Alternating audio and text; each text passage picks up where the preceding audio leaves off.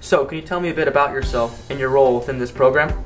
Yeah, my name's Steve Colburn. I'm a material scientist. I was educated at UCLA, and I work in Camarillo, just a few blocks from where Dr. Leir works. And after we met, we decided to have a collaboration on analyzing these objects more thoroughly. A lot of the objects that he'd removed had not been analyzed adequately, so I've done a lot of microscopy and elemental analysis on these objects and come up with some interesting findings. One thing we found out is that the devices are definitely nanotechnological devices. They're not just simply metallic objects that somehow got into the body. They contain carbon nanotube electronics, and carbon nanotubes are the field I'm working in my regular job. They give off radio signals, and they have odd nanostructures in them made of carbon nanotubes. Carbon nanotube electronics are a hot topic in material science today, by the way, and there's many amazing properties about them. The aliens have apparently perfected the technology to use carbon nanotubes in these devices. And there are proprioceptor nerves that go into these the tissue capsule or gray membrane around these devices. And one of the most fascinating findings was that that these devices contain many of them contain meteoric iron judging from the trace element pattern of gallium, germanium, precious metals like iridium and platinum. And iridium is not found on Earth in any great amounts. And we did the isotopic analysis of various elements from the metallic cores of several of these devices and found out that they were made from off-planet material, extraterrestrial material. There's a certain pattern of isotopes for each element on Earth, and if that pattern is varying by more than 1% or so, then it's the conclusion can be drawn that the material came from off-planet. Some of the isotopic ratios and the elements in these devices are extremely skewed compared to, quite unlike the isotopic ratios of elements on Earth. In fact, Dr. Kuntz, our colleague who's also involved in the research, concluded that they probably came from somewhere else in the galaxy. They don't even seem to be from our solar system. These devices have carbon nanotube networks inside the metal. So they're obviously manufactured devices, and they seem to be well beyond the technology of civilian science at this point. So it's not possible that something like the nanotubes could be made through nature. It has to be manufactured. No, they were discovered in 1991 in Western science. The Russians discovered them perhaps 10 years before that, but they're not known to be found in nature, and certainly not in meteorites. So there's no way that it could be faked, really? No, I don't think so. Some people have argued that these devices could be made by black government projects, but I think that the fact that they contain extraterrestrial material argues strongly against that. So you're saying that it was discovered in 1991, right? The nanotubes? Yeah, and many of these objects date from well before the discovery of carbon nanotubes in science on Earth. These people reported that these objects were put in like 30, 40 years before a lot of times. So when you say nanotubes, do you mean that these things could be used to store information, perhaps? Yeah, they can be made into electronic networks. Carbon nanotubes are let me give you a little bit of background. Graphite is a hexagonal array of carbon atoms, and these layers are stacked. If you take one of these layers, one of these hexagonal arrays of carbon atoms, and roll it up into a tube, that's a carbon nanotube. And there's various types of carbon nanotubes with different numbers of walls, and single wall are the most studied right now, and these contain single wall carbon nanotubes. Single wall carbon nanotubes are often less than a nanometer in diameter. These are small diameter single wall carbon nanotubes that are in these devices, and those can be used as electronics because there are metallic and semiconducting single wall carbon nanotubes. So you're saying this is very tightly stacked, and if you took out if you laid it end to end, it would definitely be a lot larger than it would. So all this information is tightly stored together? compacted? Yeah, I would think so. Yeah, the total length of the carbon nanotubes in one of these things might be several miles. I haven't figured it out, but Wow. it's got to be a lot. So the technology used to compact that much information so tightly seems to be pretty futuristic. Definitely, I don't understand how the metal could actually be put around the carbon nanotubes without destroying the nanotubes, because the melting point of these metals is like 1500 degrees Celsius, and if you poured molten metal over the carbon nanotubes, it would just destroy them or convert them to metal carbides. So would it be possible to say that the information required to make one of these carbon nanotubes isn't readily available on Earth? It must have come from somewhere else? We can make carbon nanotubes, but to make a 3D intricate composite like this with carbon nanotube electronics inside the metal, that's well beyond our technology at this point. We've speculated that they might be physiological monitoring devices or listening devices. They're definitely relaying information about the subject to the aliens through radio signals. They're not always transmitting, so... Have you noticed actual radio signals emitting from it? We've detected radio signals coming from them, and in two of my reports we outlined some of the frequencies that they give off. The last two devices we detected radio signals from. Are they common radio signals that are found on Earth? Some of them are aeronautical and satellite communication frequencies, but there's also very high frequency microwave discharges as well. So could it be possibly dangerous to have a lot of microwaves emitting from inside a person? I wouldn't say it's a lot of microwaves. We've only detected perhaps milliwatt levels of power, but it's hard to say. There's been no ill effects noted from anybody having these devices inside them. What about after the surgery? Has there In fact, they don't have any rejection or immune response by the body. So that it's possible to not even notice these tiny things in your body? Yeah, most people don't notice them at all. So would it be fair to say they see them on an X-ray? Would it be fair to say that there might be a lot of those in a lot of different type of people? Oh, that's very safe to say. Wow. Some of the frequencies that we've been able to gain some knowledge of from classified information is that they are deep space, fixed or mobile deep space frequencies. And that presents quite a conundrum, because what advanced civilization would be using a radio wave to begin with? So do you think it would be possible that the government could know about these nanotube technologies? I think they know about them. I don't think they can reproduce it as yet, but it's anybody's guess how much technology the Black Project community has. Some of their stuff is reverse engineered alien technology, reportedly. So would it be possible to take this apart and perhaps learn the secrets of what's inside it, and perhaps use it for our own technology? That's what we'd like to do at some point. We'd like to take one of these devices and mount it vertically on a scanning electron microscope mount, and take an elemental map of one layer of the object, then etch away a layer with a beam of fast atoms, and then do the next layer and get a three-dimensional structure of the object that way. How strong is the object? Is it easy to break? This one, I don't know. I haven't tried to cut it yet.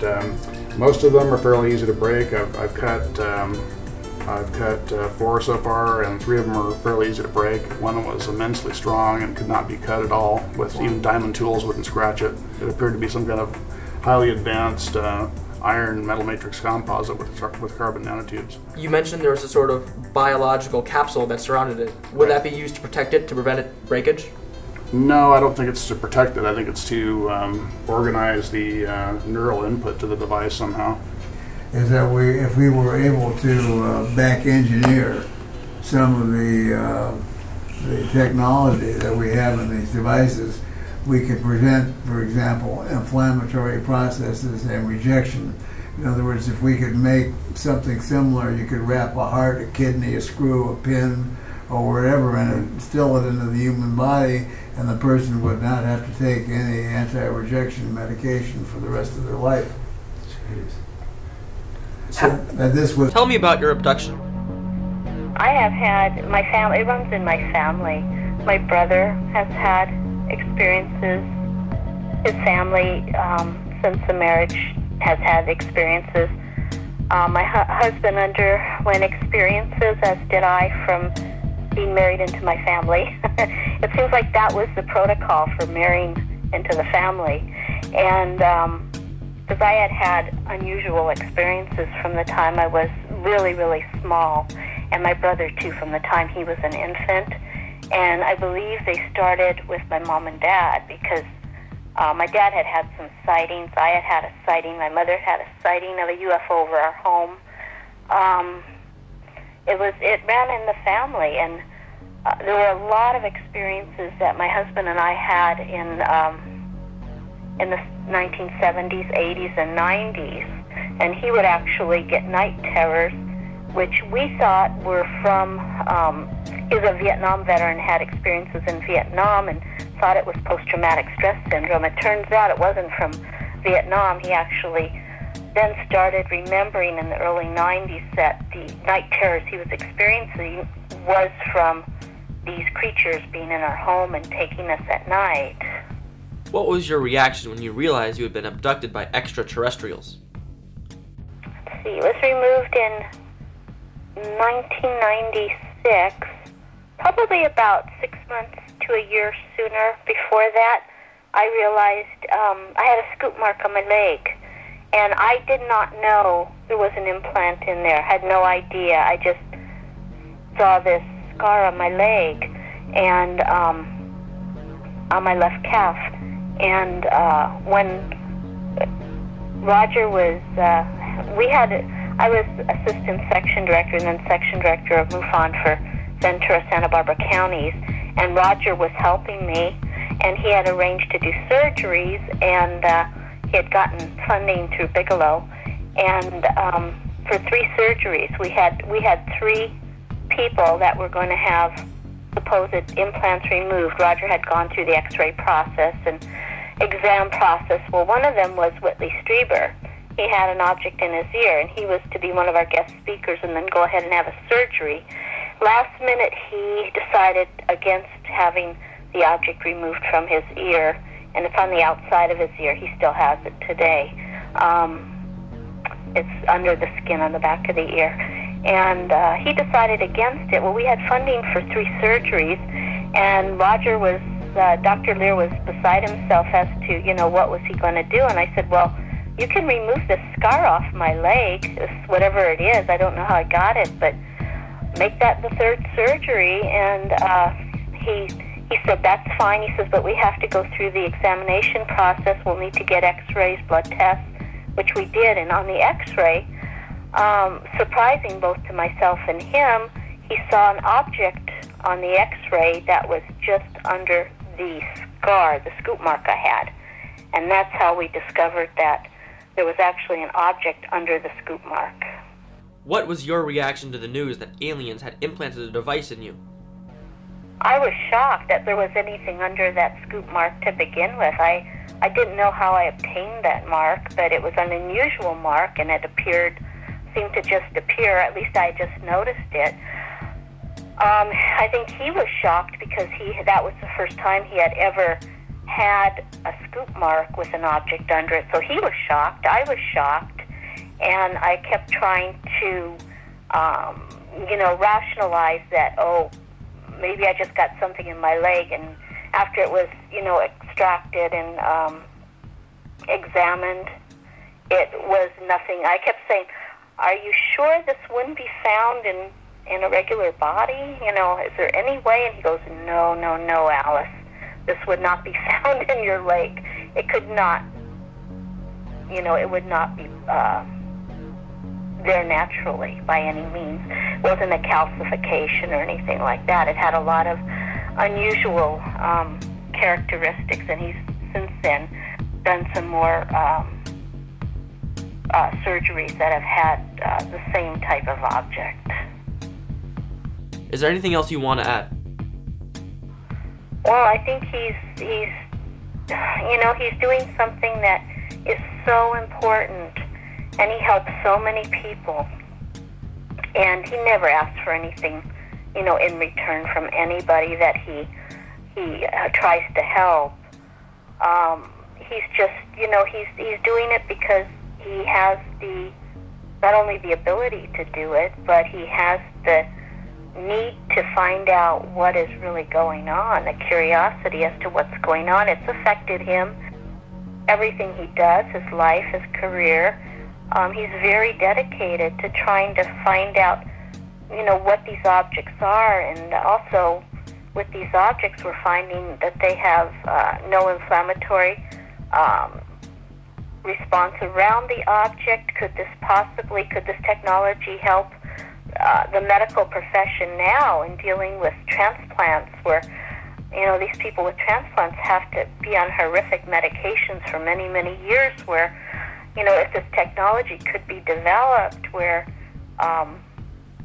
there would be no rejection. I mean, it would be wonderful for the people that have to go through this with the transplants. So, I mean, he's doing it for a lot of reasons, but he does it. It's a labor of love for him and curiosity, and he feels very dedicated to trying to help people because a lot of people, with these type of situations, they just don't know who to turn to or what to do. Unfortunately, he's there to try to help.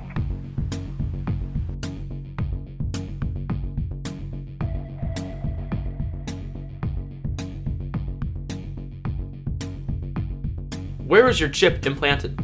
The implant was it was located in my left wrist area, arm wrist area, almost identical to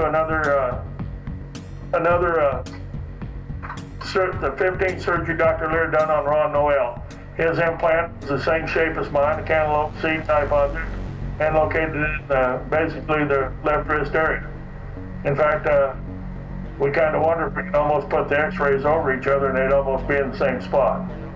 Did it hurt after the surgery? Yeah, when they got a hold of the object, I felt it a lot of pressure and uncomfortable with my arm.